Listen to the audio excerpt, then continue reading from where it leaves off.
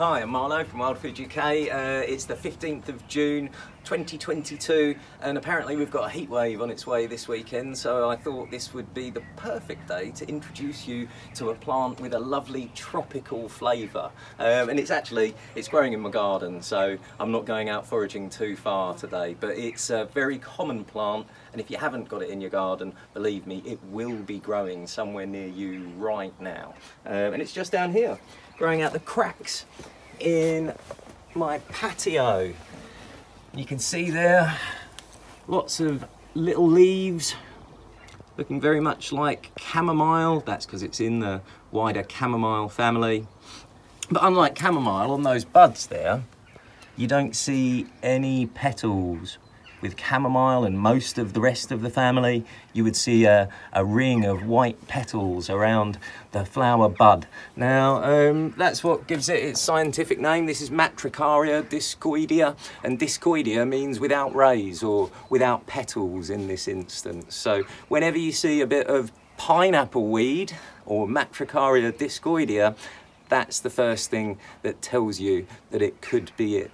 The second thing that tells you that you could have pineapple weed, or that you do have pineapple weed, I find this to be a key identifier, which means that you can't make mistakes with this plant, and it's nice and simple. If you get the flower buds, crush them up, and have a smell, you get a very distinct and very lovely smell of pineapple. You also get, if you eat those buds, and to a certain extent the leaves, a taste of pineapple.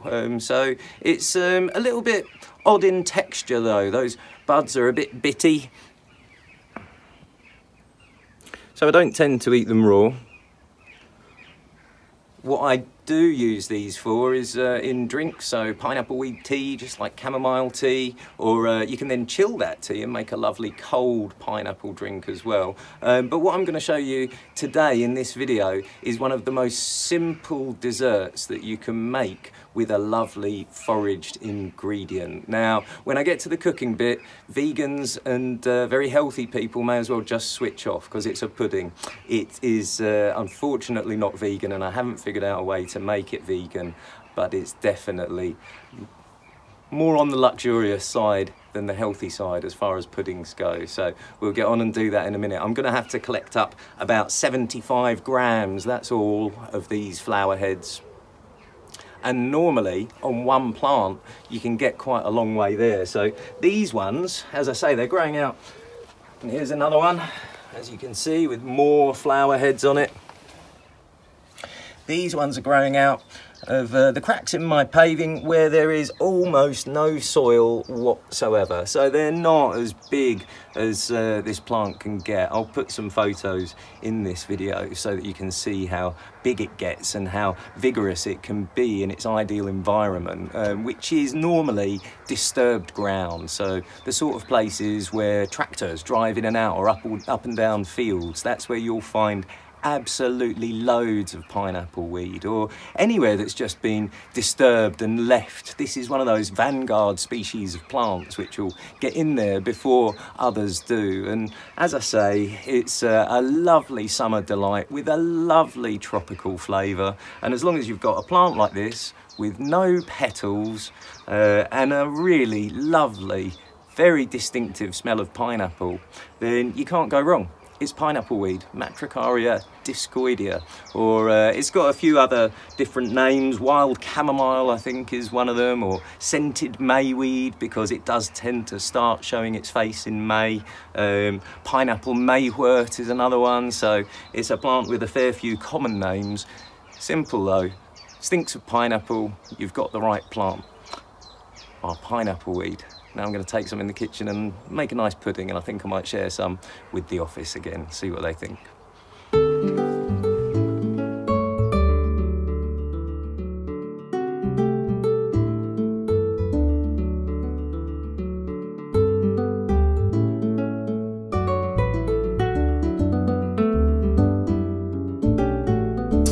Right, and here we are in the kitchen, and as promised, I'm going to show you how to make a lovely, really simple, really tasty tropical flavoured pudding out of your pineapple weed. As I said, this is not a vegan pudding and it's not particularly healthy, but come on over here and I'll show you the ingredients.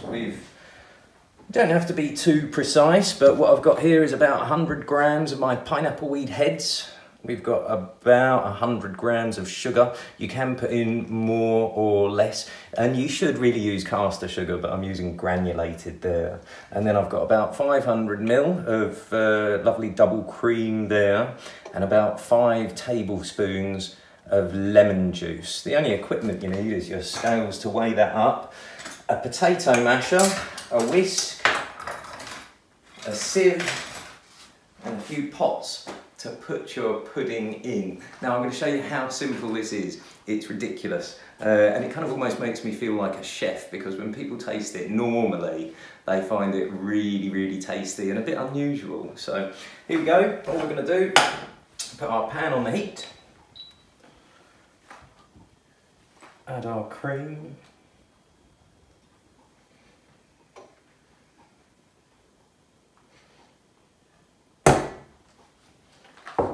our sugar,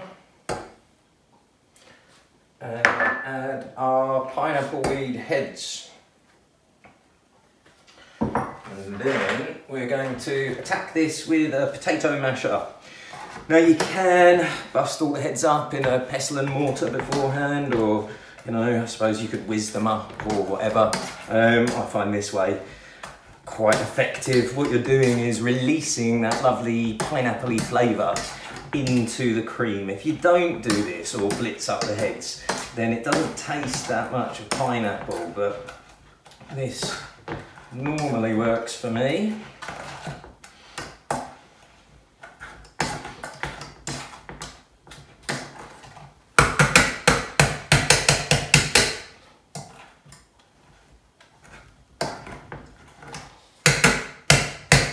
And that is it. That's the first part of prepping or making your pineapple weed posset. All I need to do now is let this heat up almost to boiling, but not quite boiling, and leave it for a couple of minutes so that the flavours can infuse and that the sugar can melt. That's it. So I'm going to come back in about 5, maybe 10 minutes and see how we're getting on.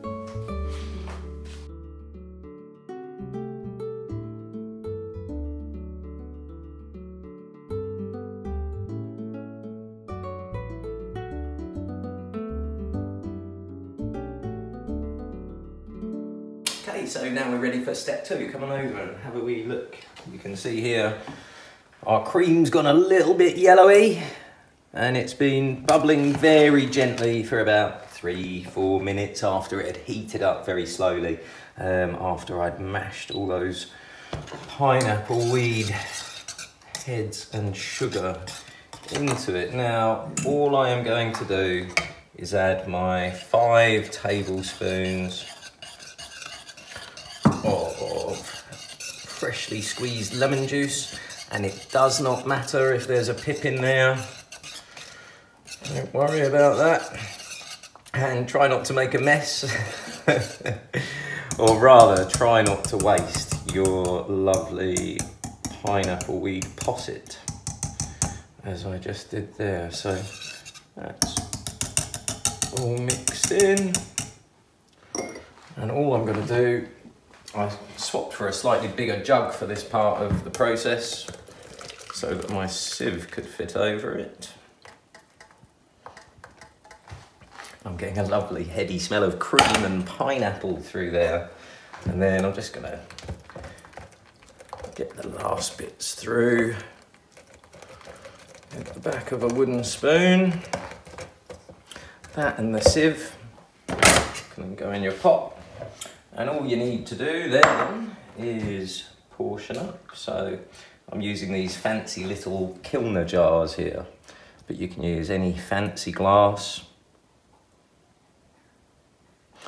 And I've got a bit for one more, or anything like this, because now all I am going to do is put that in the fridge for you know, at least an hour or so, but until it's set, basically. When it's set, it should set almost like jelly. You should certainly be able to turn it upside down and it won't fall out. Now, I've done this really plain and basic. It's that simple. That's your pineapple weed posset, and that will impress people. But what I really like to do is almost make a pineapple weed posset cheesecake, is the way I put it. So I'll get some digestives and some butter and mash those digestives up with the butter on a low heat, and put a little biscuit base at the bottom of my Kilner jars. And then, because this is quite a sweet dessert, what goes really well with it is any sort of sourish pudding, so or compote, if you like, not pudding.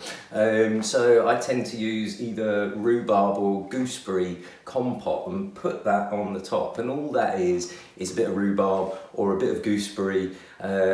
Remove the skins of your gooseberry in a pan with a bit of sugar, get the juice that comes from that, and pour it on top. And what you've got is the biscuit base with the lovely sweet pineapple weed posset and a nice almost sour but sugary topping, which makes this an absolute showstopper. Anyway, here we go. This is just pineapple weed posset. These are going in the fridge, and then we'll see what people think of them. So there we are, there's our 3 pineapple weed posset pots set, and I'm out in the garden. I'm about to give these to my 3 harshest critics when it comes to food. Over there we've got Bonnie Rockets, Poppy and Rachel. So let's take this over and see how it goes down. It's a very hot day, Bonnie Rockets. Could you just pop the legs out of that?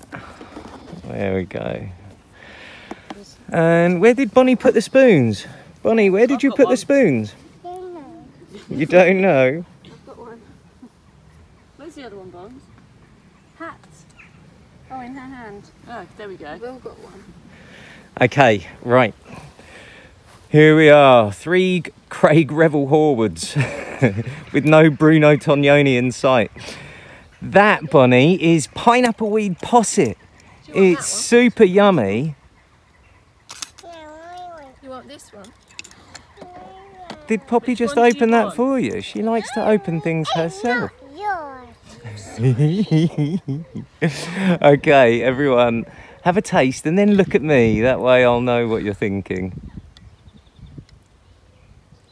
It's actually nice. That's the best one. That's actually really nice. That's the nicest thing you've ever made me. It's actually the best one you've ever made. Really? You've made this for me before, and this is the well, best I knew you liked it, Rachel. That's Poppy's nice. Poppy's never tried it. Well, that I'm very pleased with. It does taste really pineapple-y. That's good.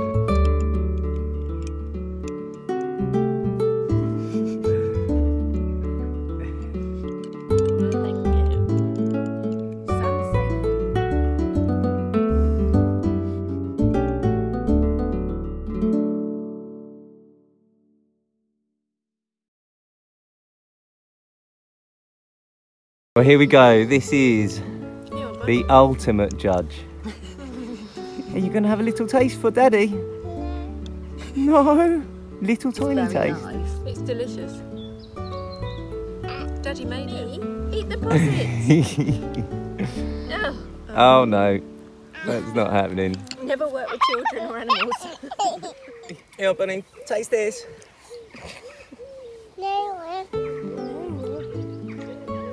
Oh, it's melting. Yes, one little tiny bit. Why are you being funny? You've never been funny about tasting anything. It's because you wanted to so bad. Are you coming to eat mine? I think we should probably get shown. You can practice on your own. And you'll all be expert flyers by the time you're fully grown.